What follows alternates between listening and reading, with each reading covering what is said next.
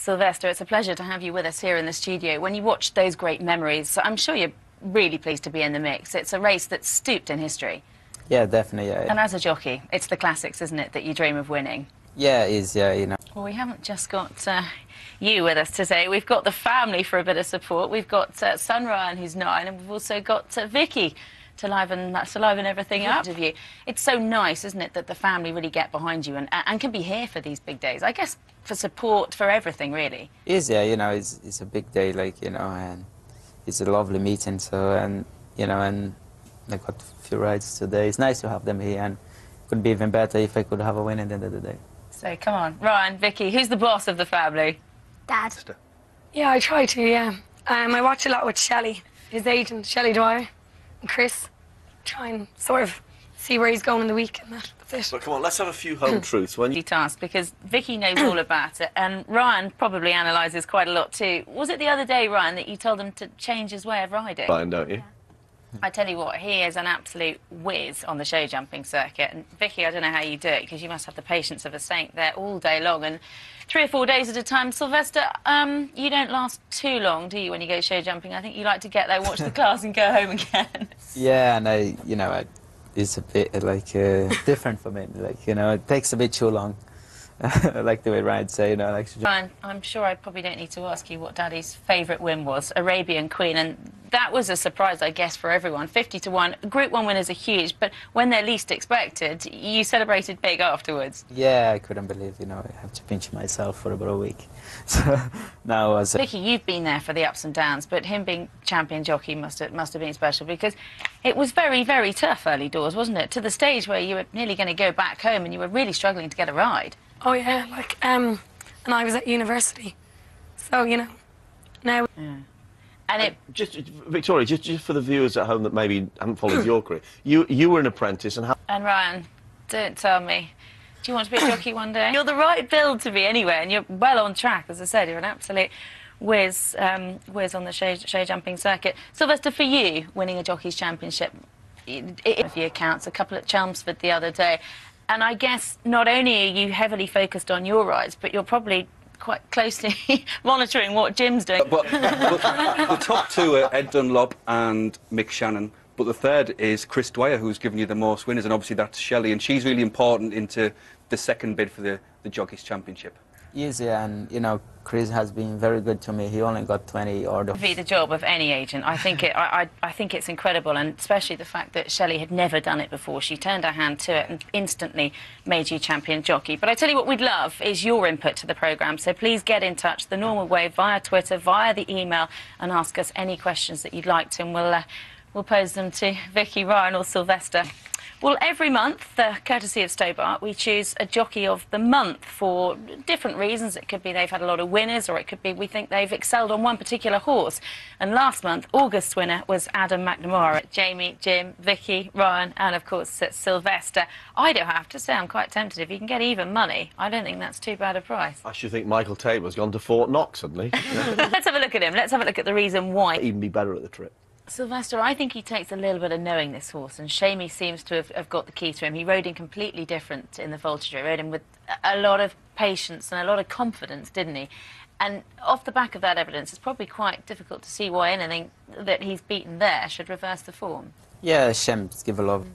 Well, Aidan O'Brien has won the race 4 times. John Gosden has also won it 4 times. Tremendous record in the race, and his main rival would have... Stakes early on. He ran, he finished 3rd, and the stewards had Paul Hannigan in because his horse tried to bite another horse in the race. Do you remember that? Yeah. I know the race, and I remember, and he was... Sent him to Chester, didn't they, to learn? I mean, that's a great track to do that, and he did. He had to battle quite hard. Have to battle quite hard. Chester's not the easiest track to run, you know, for horses, like, so, and it's very tight, and he showed speed out there, and he showed his ability. Well, what about one of Aidan O'Brien's other horses, Sword Fighter? Because one thing we know about him is he stayed. Well, let's have a look at Sylvester's ride, Ventura Storm. I'm sure, Ryan, Your mum's got an interest in Ormita, who was 2nd there. Cheap pieces on today. Yeah, I mean, he hasn't run a bad race all season. The only time he did was... but he's not as good as Idaho or any others, but I can see him running well. He's tough and honest. His sire ran well in the race, didn't he? He was 3rd or 4th in Bolin-Eric. Yeah. What do we like? Well, I think, well, it's a hard call, but probably I'll stick with the favourite race. Not Vicky. I think Idaho will win it. Jamie? If Mr. Williams is keeping some even money... Still offering even money, because I think that's relatively tempting. We all agree the It's good for standout marketing, horse. isn't it, for Ladbrokes to go even. A race this afternoon. That's at 3:45. The Ladbrokes St Ledger. Plenty more to come on the programme. We'll be back in a few minutes. Certainly in good hands with John Gosden. Sylvester, when you get a horse that wins the Chesham and looks so promising for whatever reasons and different problems, it's always almost a relief, isn't it, to see them bounce right back to their best. Yeah, definitely. Yeah. What about Tormore? I'm going to ask you about him, because although you probably haven't ridden him, you must have ridden. OK, Aidan O'Brien's got two here. We'll start with the Cougar Mountain, who... He's a big handful in this Aidan early in the week, didn't he? He's nominated... 6 furlongs, so different conditions today. You like Tormore? Yes. Tormore today, and I think he can reverse form. Well, Tormore's the class act in the race. We saw that with the Sussex Stakes form. One thing's for sure, William Haggis's horses are in great form. Yeah, absolutely. As he said, 16 winners in September. We've got a great card at Doncaster. We've touched on a couple of the races, but we get underway at 2 o'clock with the Champagne Stakes. I think this could just be all about one horse. Tans, is that the case with Revet? Oh, no.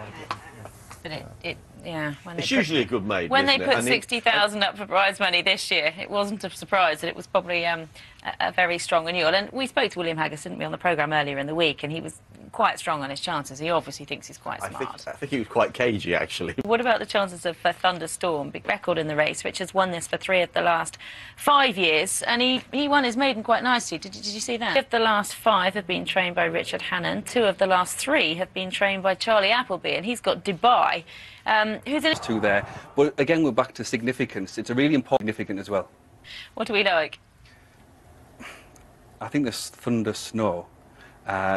It's not often you get the chance to back a horse, because we have to talk about the betting. Sylvester, what do you think? I like Dubai. It looks like he had pretty much as the race he worked, but you know. A Legends race. Sylvester, just a remarkable family, aren't they? I mean, every single one of them do it to the highest level, and they're hugely talented. Yeah, he's, just They very are. Brian, dedicated. is that the plan with you one day, isn't it? Yeah. It's time to keep the weight down. You're not going to stick with the show jumping. The racing's pops. When I'm old enough to get my Johnny licence Frankham. and get a job. Yeah. Johnny Frankham was a brilliant show jumper before he went become a jockey. Ryan, do you think Mummy should ride in the Legends race? It's incredible, Joseph, isn't it? I mean, the amount he's achieved at such And the a scrutiny young he age. was under all the time he was riding. There was quite a dramatic incident which took place at Sandown yesterday. You think when you're sort of spoken about the feature races so here at Doncaster this afternoon, the show very much rolls on because it's a huge card at Leopardstown this evening. Tarn's house of there, but she beat Architecture, as you pointed out. That's a fair way short of what she's going to encounter this afternoon. Yes, I think. She's done it from a mile to a mile and a half. She's bang in the middle today. Do you think that's her ideal, or...? Well, I think she's versatile. That's one of her beauties, but 10 foot. And Derwell will also have been fair track, but you don't usually, in a competitive race, get so many high-quality horses. It could be... And Pat Smullen have yet to win this feature. It's probably one of just a few in Ireland that have escaped them. What about the French race, Sylvester, just to reiterate your Tarzan through and through? Hassan, yeah. OK, well, let's take a look at our team tips of the off. Well, we've hopefully now got a few minutes to read some tweets. This is always the tricky part.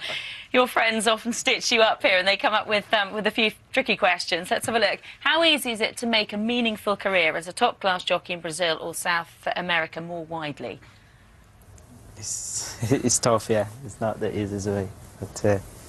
I know you go over there for a family holiday, and Ryan was just saying how much he loves it. It's quite remote. You like it for a holiday, but presumably hope you don't have to go back there and try and earn a living. No. When Sylvester goes home, he's an there's honorary this member huge of party. the local town council. And Vicky, I'm going to have to stop you because we're about to go afternoon winning that big race on Ventura Storm. Find out. We'll be back.